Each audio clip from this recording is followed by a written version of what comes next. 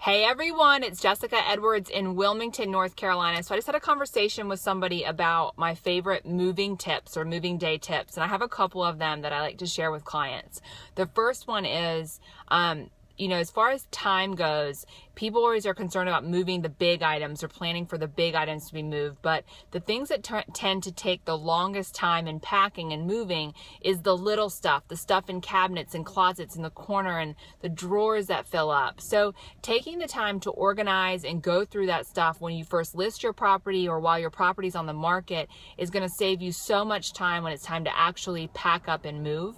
The second thing is try using color coding. So color coding boxes to the room that it's going to go in makes it a lot easier for movers and packers.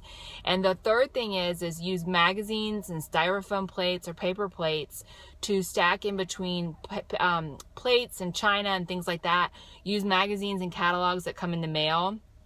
Save those and use those to wrap around glassware and things that are fragile. They'll save you money instead of buying bubble wrap or whatever, and newsprint gets all over your hands. So those are just a few moving tips that hopefully will help you out. Also, use your real estate agent as a good source. A lot of times agents have clients that have boxes that they need to give away, and that just makes it easier because you don't have to go out and purchase them, and that buyer that just moved into their house doesn't have to break the boxes down. You can just pick them up from them. So those are a couple moving tips from me. I hope you find that helpful. And for more information on real estate in Wilmington, North Carolina, of course, you can always check us out at thecarolinasfinest.com. Thanks so much for listening. I hope you have a wonderful day.